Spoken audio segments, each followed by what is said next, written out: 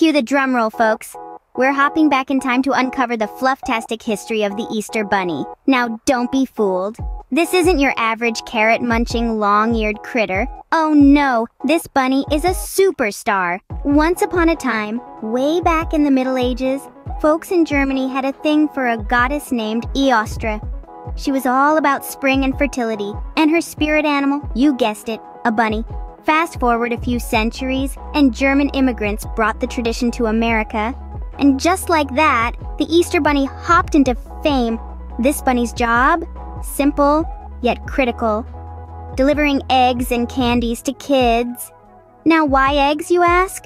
Well, they're a symbol of new life and rebirth, kinda like spring itself. And the candies? Well, who doesn't love a sweet treat? So there you have it.